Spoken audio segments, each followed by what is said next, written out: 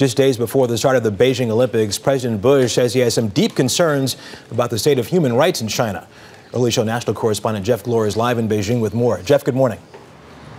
Russ, good morning to you. It was a day of deep pride for many millions here in Beijing, but it was also a day for some to protest.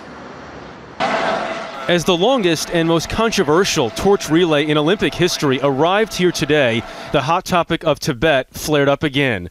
Protesters this morning climbed 50 feet up two electrical poles outside Beijing's National Stadium. In San Francisco in April, there was that elaborate stunt on the Golden Gate Bridge, a Free Tibet banner unfurled on the arches. And in France, the relay was put on ice at least 3 different times while traveling through Paris. Both those scenes were deeply distressing to the Chinese, who did everything they could to make sure there were no major demonstrations today. This leg of the journey is being surrounded by a security detail second to none. The Olympic torch relay will be in Beijing for 3 days. Other than the actual moment the flame is lit during opening ceremonies, this is the most eagerly anticipated part of that trip. That's because this is Tiananmen, a hugely important cultural symbol for the Chinese.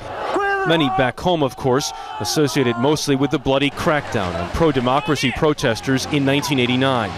But China today is a different place than it was then, and the government here hopes the culmination of this relay shows the world that different means better.